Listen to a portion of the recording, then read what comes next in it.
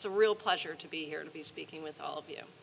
I want to make sure you can hear me just fine. So, as we work together on the world's most complex issues, everything from war, terrorism, climate change, equality, having basic governance, at the center of all of the solutions, or most of them, is one basic requirement: accountability.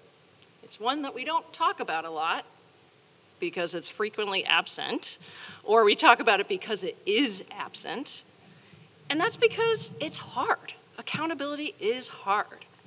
So to solve these problems, we have to acknowledge why accountability matters, why it works or doesn't work, and get it right moving forward so we can make sure that we can make progress against these issues. What is accountability? Very basically said, accountability is the state of being accountable. And the state of being accountable is an obligation or a willingness to accept responsibility or to account for one's actions.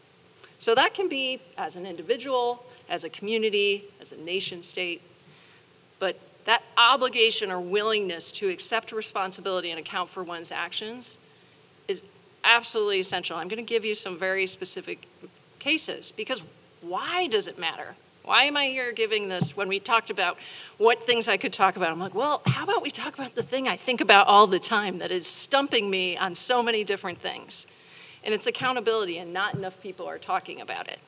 Why does it matter? You know, the purpose of accountability is either to encourage certain behaviors, like respect for human rights, for example, or remove or inhibit certain behaviors, like setting the laws for international war, right? Like, we do not want to see these particular behaviors happen. So we set parameters together. We agree as individuals on individual relationships, in societies, in communities, in nations, as the international community. We have discussions every day about what our expectations are of each other. What's the world we want to see? What's the community we want to see? What's the family I want to be a part of? But without a way to actually enforce that or to reward what you're hoping to see or not to see, what happens? People, companies, countries, they can take actions that benefit them, have lots of negative consequences on others, and nothing happens to them. Countries can just decide that they can take over other countries because they feel like it. Human rights can be violated with impunity, no repercussions. Security and police forces can do as they want.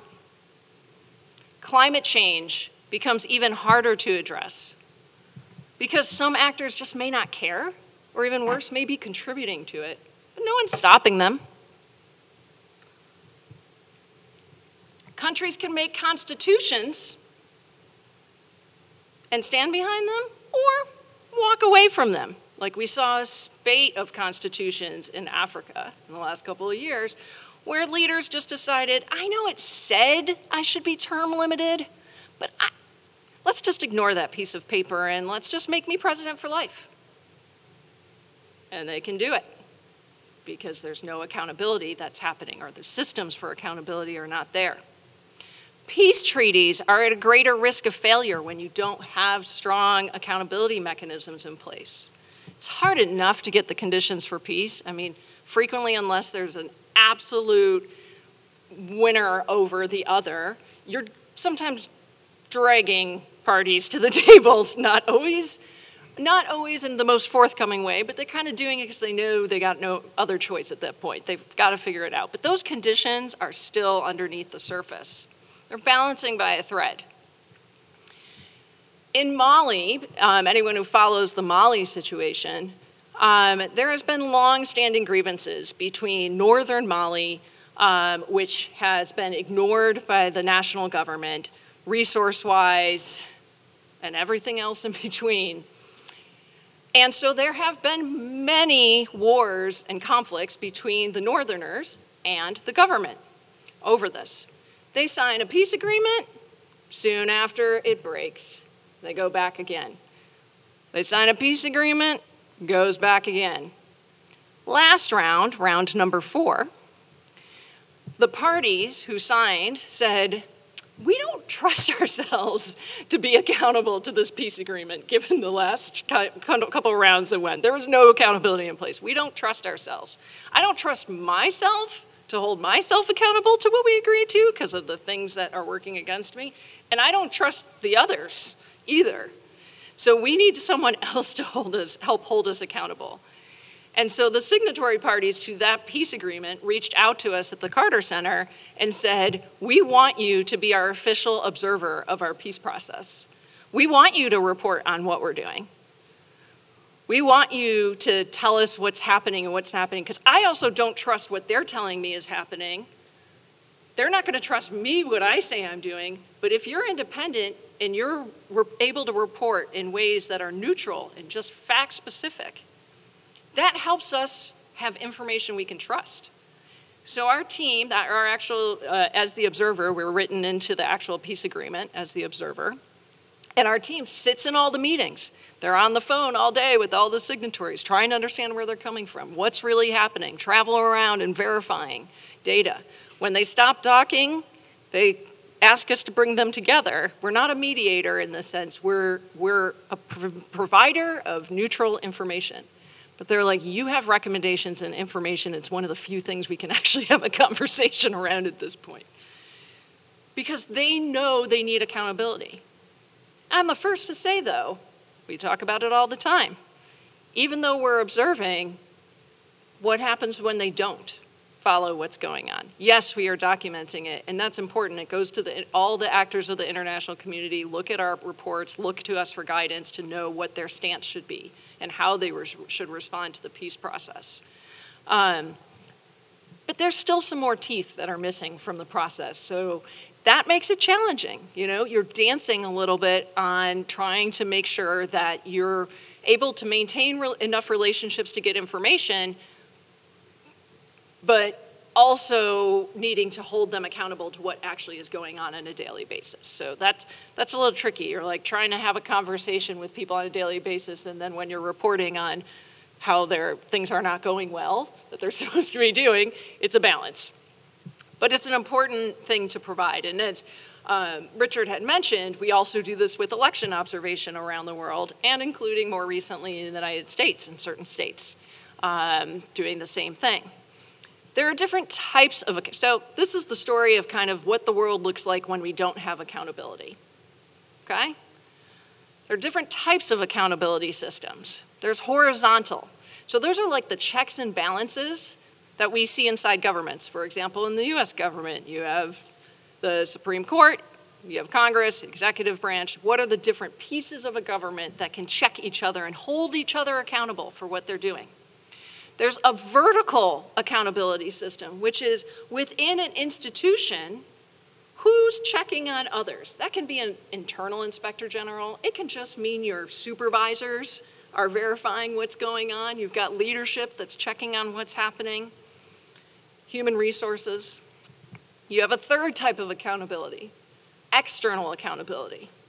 Independent organizations and groups, individuals, that are outside the official system of what the individuals, entities, or groups you're trying to hold accountable, and report on it, talk about it, make sure people are aware of what's happening. That can be civil society, non-governmental organizations, media, local non-governmental organizations, as well as international. And then there's a fourth, which is diagonal. And diagonal is when those external groups also, they're putting on the pressure from the outside, are also talking to reformers on the inside, or people who do want to hold the line and make sure things happen the way they're supposed to. And that actually is where a hint is where you actually see the greatest results in the data, is when you have this relationship between people on the outside putting pressure, talking to people on the inside who really do genuinely want to make things happen the way they should.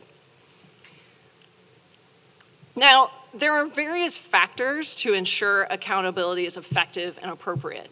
And this is what we really need to reflect on, because accountability isn't happening for a lot of different reasons. So let's understand these so that then we can figure out how to design the best systems. The first is that system, or those norms of what everybody wants to see happen or not happen, really usually needs to be agreed upon by all the parties, okay? So that can be, I mean, there are some international treaties that are signed by many, many, many different organizations, right? But you have treaties related to demining, for example, that, you know, the US government doesn't sign, for example. So you can only go so far whenever it's an agreement. This happens both at the international level, but it also happens at local levels as well. You want to make sure everyone is on the same page and is in agreement for what we've said. Everyone agrees that human rights are important, for example. International Treaty on Human Rights, for example. As everyone is coming to agreement on what happens, I want to make a really important point clear. A lot of the examples that I'm going to talk about today will be more punitive sounding. But I don't want us to think about accountability as only punitive. There are different ways. Remember when I talked about accountability being about taking responsibility for one's actions? Like, there are ways also to provide support for people who are taking the right decisions. It can be rewarding certain behaviors. So I'm using a lot of cases that are more punitive, but I also want people to remember accountability can also be, what are we going to do? That can be supportive. And it needs to be designed according to what all the people touching the issue want to see. So for example, when I was working in the Democratic Republic of the Congo, a traditional thing that will happen after there's a peace agreement is people will say, we need a Truth and Reconciliation Commission because so many horrible things happened here, right? And we need to make sure that there's justice brought to people, accountability, and we think this is the best way. Truth and Reconciliation Commission, and go after the people who committed these offenses. But then when we were talking to Congolese, they were like, that's not what we want. We're actually really tired of this war. And if you put forward a Truth and Reconciliation Commission as our system of accountability, one, it's going to go on for years, which means we're going to keep talking about this war for years. What we want is to find something that can help us acknowledge what happened, but also move forward at the same time. And we just don't see this type of system, this Truth and Reconciliation Commission, working for us. Also, they didn't trust that the government would actually execute anything in the justice system against anything that would be brought to bear. So it would just be really disappointing. Like, they would spend years talking about what happened, and then nothing would happen. So instead, what people raised was, we just need to figure out how to do this in our normal lives, in our day-to-day lives. How do we figure this out? So my team, when I was working at USAID, we worked closely with all sorts of psychologists, sociologists, different leaders, and we designed a system where we knew the biggest challenges and the injustices and the wrongs that had happened in these communities: theft, murder, massive rape in Eastern Congo. We had to figure out a way for people to be able to feel like there was an accountability for what happened, but also be able to move forward in their communities. So we designed a program that worked at a community level and brought together the returning ex-combatants, the former militants, the same people who raped, pillaged, murdered the communities that they came from, and the victims of rape, and everyone else in the community into the same room and let's talk about how we all got here. Let's talk about the conditions that we all in this community had to face and the tough choices we all had to make and why we made them. And I'll be perfectly honest, coming from the outside, I was skeptical that this would work. But it was being designed by them, and they were like, we think this is the way it should be. We think we can make this work. And I was blown away watching how this process moved forward. And it wasn't asking people to give apologies. It was asking people to acknowledge the different suffering and choices that people had to make at that time from many different perspectives. But what came naturally still was many of those ex-combatants, in fact, almost all of them, asking to stand before their community and their victims and say, I'm really sorry for what happened. Like, I recognize what I've done, and I want to be like a positive leader for this community.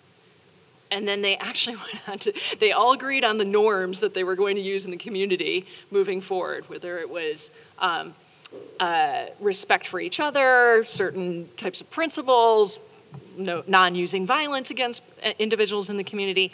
And they ended up becoming the biggest leaders in the community.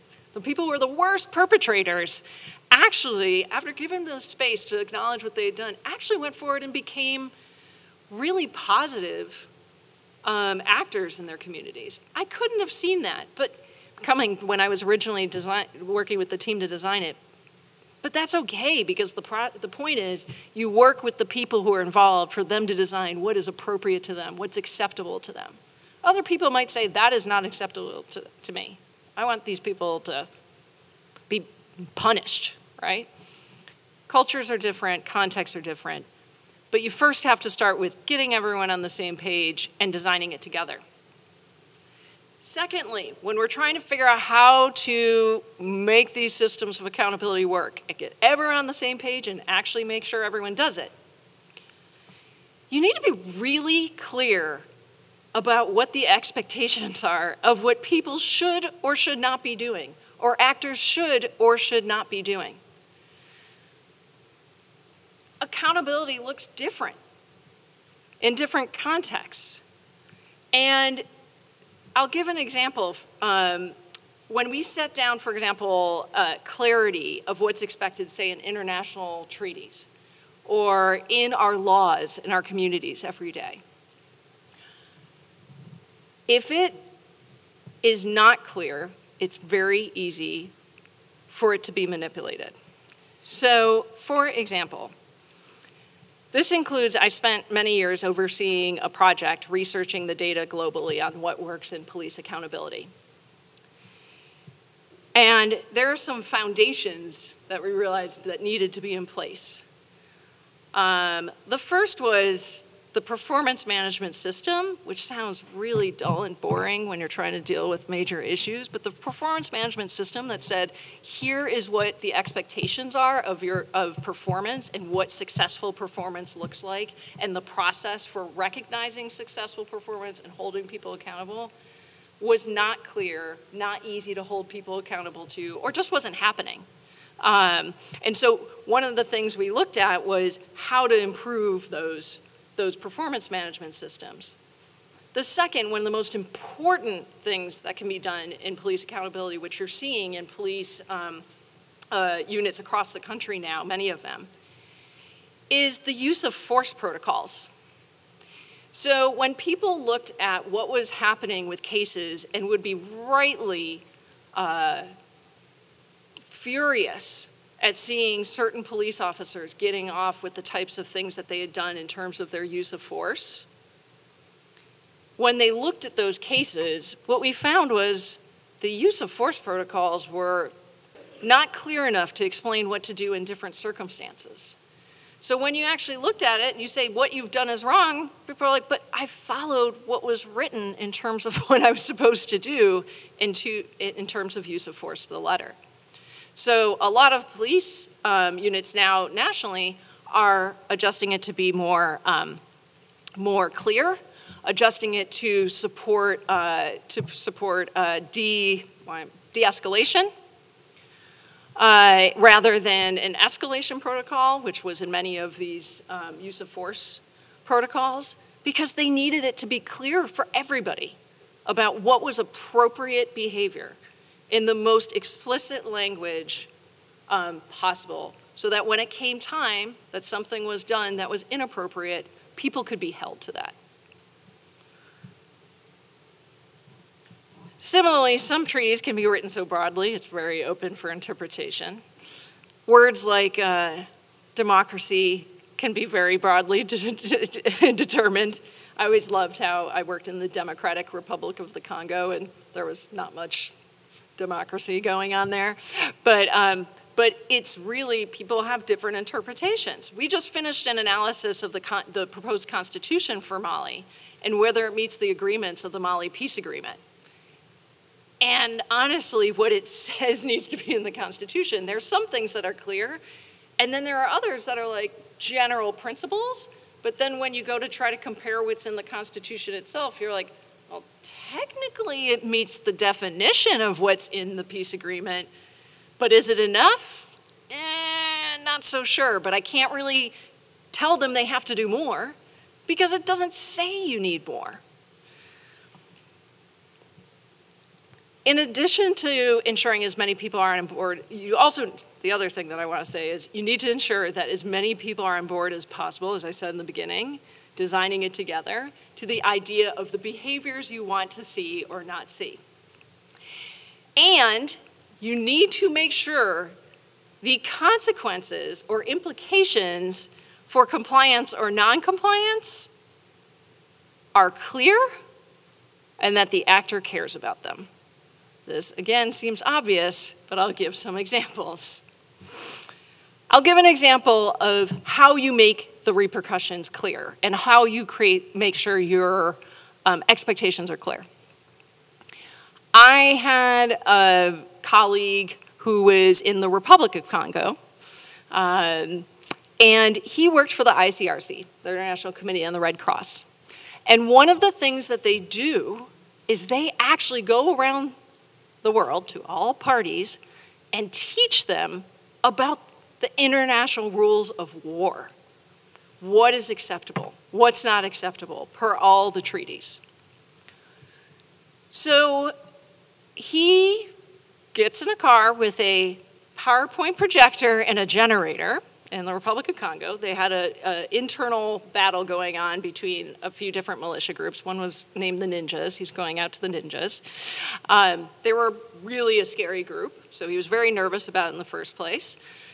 Puts his PowerPoint projector and his generator and his computer in the car, drives about 4 hours into the jungle to go meet with the leadership of the Ninjas and all the people around him. So he was sweating bullets as it was, because they weren't known for being very welcoming, we'll say. But they did when he arrived, and he's like, I just want to have a conversation and present to you a little bit about and make you aware of what the rules are. So he goes through this presentation, talks about here's what you're allowed to do, here's what you're not allowed to do, you can't target civilians, you can't do this, you can't target people in non-uniform, etc. All the laws of war. And at the end of his presentation, one of the leaders raised his hand and said, well, what happens if we kill an ICRC representative? By then he was sweating already because it was very hot in the forest, but he's like, I triple started sweating. And he thought really hard about it. Like, what do they care about? And he said, if you kill an ICRC representative, you know all those people out there who are like repairing the roads, bringing agriculture support to the communities where your families are, the humanitarian assistance, medical support, it will go away. Because they're not going to operate in these areas if they know that we're going to be targeted, right? And we're like, okay. I think he didn't come down from the adrenaline for a while. But I illustrate this point because it's both important to show, like, what are the things we need to do to make sure people understand the expectations. None of the people in the Ninjas knew about the laws of what they were required to do, nor did they know the implications. But now they do. And they know, and the implications are things they care about. What people care about is not always obvious. Sometimes we have to test it. In Syria, I have a project in Syria. We're working on track 2 negotiations related to Syria and trying to find a way to move the crisis there forward. Sanctions were put in place, and there are a lot of assumptions where people assume that Assad, current leader of the government in Syria, cares about the sanctions being lifted? Because you'd think, yeah, they're pretty punitive, right? And we were working off of that assumption. And then we started talking to people and getting a better assessment. He doesn't care about the sanctions. He's found his own way around them. The population cares about the sanctions. So then you have to ask yourself, does the population who cares about the sanctions being lifted, do they have the power, if they're given the option of potentially advocating for doing certain things for sanctions to be lifted? Will that influence? No, because they don't have the power. So we have to start again. Think about what will move the needle.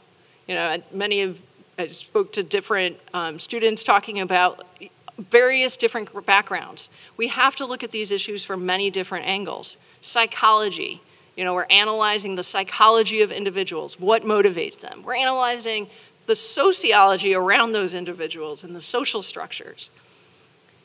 Don't assume, you have to test it.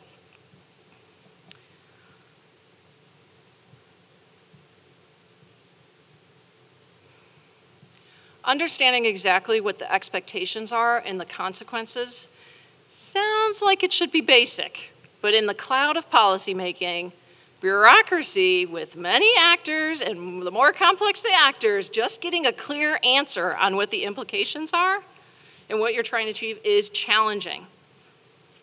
When I was training U.S. soldiers going to Afghanistan about Afghanistan and operating there and understanding the culture, my favorite and humbling first question that I would ask is, why are you going to Afghanistan? What are you trying to achieve? If there were 28 soldiers in that room, I got 28 answers. I'm going because I'm going to build a road. I'm going because of this. I'm going because I'm going after the Taliban. I mean, every different answer possible. We couldn't even talk cohesively as a government about what was the objective we were trying to achieve on the ground. How does that look to other actors? How does that look? How do they read that? I get a lot of questions around U.S.-Syria policy, people on the ground. Can you please tell me what they're thinking? What is their policy? I don't know. Help me to understand what they want from us, because I'm not sure. It sounds easy to say we need to be clear, but you have to make it really clear, and it needs to be repeated over and over again, and everyone has to be on board. The hardest piece is after all these pieces of being clear, and the consequences are clear, and the incentives need to be ready to be executed. The incentives or the punishments need to be ready to be executed. The execution is where things become the hardest. Number one, need to ensure you can actually execute these. Consistency. In addition to clarity of expectations, you have to consistently respond when people do or do not do the things that everyone has agreed upon, okay? I know my son knows that if he asks me for 5 more minutes at bedtime and I give in once, it's over, right? So, and then he just keeps pushing, right? In Washington, D.C., the Georgetown area is notorious because the parking meters there are really, the people who go around and check the parking are impeccable about ensuring that you do not sit in your parking spot for more than 1 minute. There are clear signs for how long you're allowed to be in your parking spot, because there's not a lot of parking in Georgetown. And let me tell you, the parking enforcement police will be at my car 5 minutes before it runs out, with it written out, ready to put it on my windshield. Is it like that in the rest of DC? I know I could probably get away in most places with staying over 10, 15 minutes. I might be lucky. But I know if I go to Georgetown, I better be watching the clock. This is what I mean about consistency of expectations and consistently applied all the time.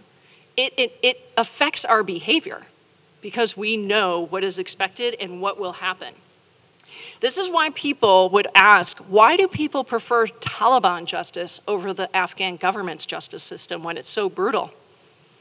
Predictability is the #1 driver of human behavior. People want to know what's going to happen. And they might not like what Taliban justice provides, But man, they know what will happen. They will know it will happen fast, and they will know exactly what types of things will happen through and through. And when you deal with the Afghan government's form at the time, you could spend years in that and still not win because of corruption. Consistency is critical. This is why, for example, the US government has a National Security Council. It's trying to rally all of the different parts of the US government together and make sure everyone is on the same page about what the strategy is. But it's also really challenging to apply against different contexts, particularly when you have competing needs. So for example, I see human rights all the time go toe-to-toe with other issues, and things will be superseded. You see closing space for human rights organizations, but there's other priorities, so maybe certain countries won't speak out about it because they have interest at play. I was giving the example the other day of, if another country killed a journalist in the basement of their embassy, how the outrage would be normally, under any normal circumstances. But when it's Saudi Arabia and you have other interests in mind, political will, ability to execute equally changes.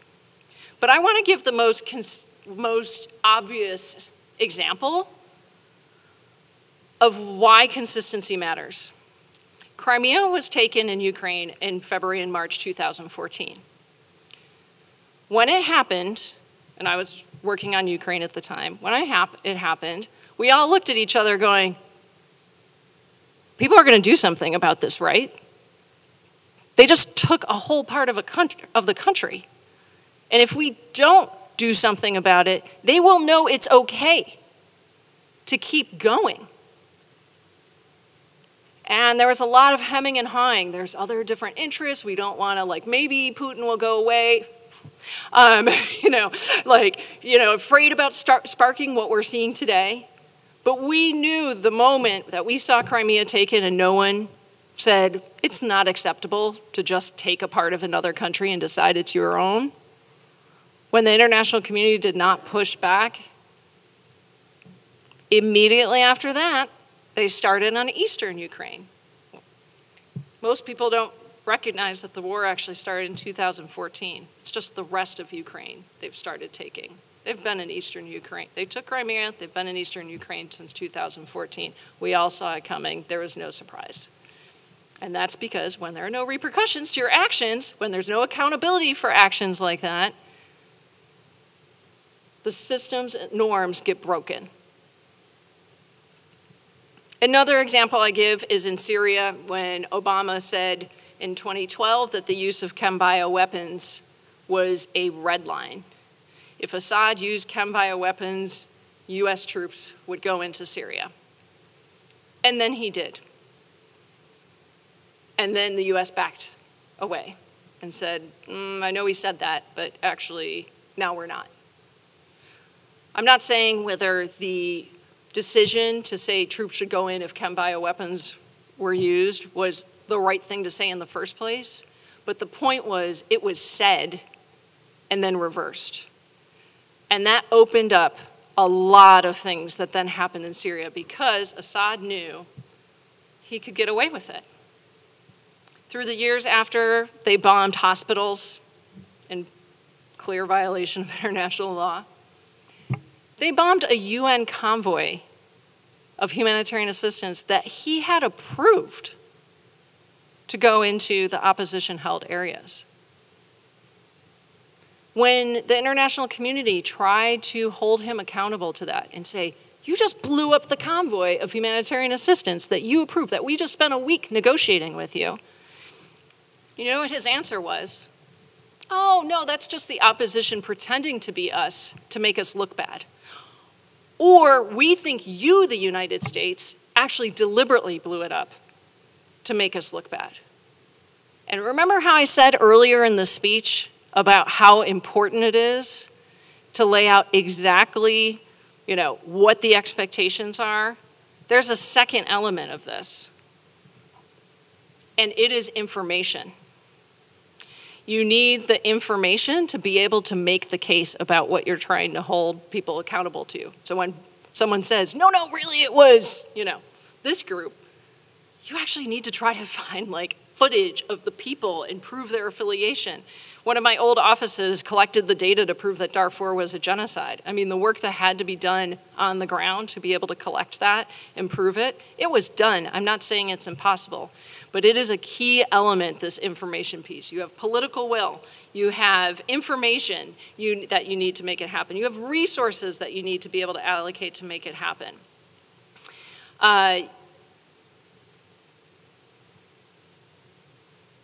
Transparency initiatives can really help with this when I was talking about information. The Carter Center has been working in the Democratic Republic of Congo. All my roads lead back to Congo a lot. But another team in our organization has been working in Congo related to mining resources and the mining companies there who are coming in and extracting resources and are supposed to be paying certain money to the communities to be able to support them in exchange for extracting those resources. Doesn't necessarily happen, okay? And the communities that are there have no idea what's been agreed upon on their behalf. So we did the research and uncovered over 100 mining contracts and put them on a website, Congo Mines. So all people could look at these agreements and understand what had been negotiated on their behalf, what the expectations were of what the mining companies were supposed to be providing to them so they could hold them accountable. And lastly, I'll say, sometimes everybody has the best of intentions to make things work, but you fall into institutional barriers. And that's some analysis we need to do. The United Nations, the biggest institutional barrier everyone's paying attention to right now is the United Nations Security Council and the way that it's structured. The United Nations was created to be able to problem solve within the international community together to help prevent wars, to set norms and standards, hold different groups accountable. But it is handicapped every time one of those permanent 5 members uses a veto. You try to push things through forever. They were trying to push through elements related to Assad in Syria, and they kept getting vetoed by Russia. Try to take care of the situation in Israel right now, vetoed by the US. All sorts of vetoes happening, so you can't even get on the table what people are concerned about. Lots of discussions about, can we remove the veto? Will people let you remove the veto? Do we expand the Security Council? And I'm not saying these are easy challenges, but what you do is essentially you have to analyze the context, so when you're designing how to hold people accountable, you know that in the beginning that this is what's going to happen. You assess the environment and you say, you know what? Let's pretend a case that things happen like one of the P5 members, permanent 5 members, invades another country, how would we handle that? What are the other options? What can we do?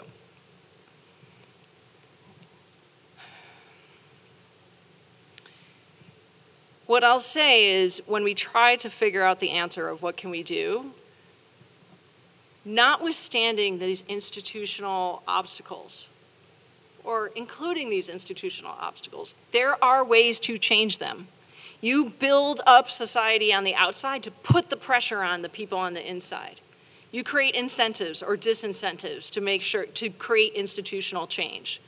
I can say, after having worked in the US government, that institutional change does not happen overnight nor easily.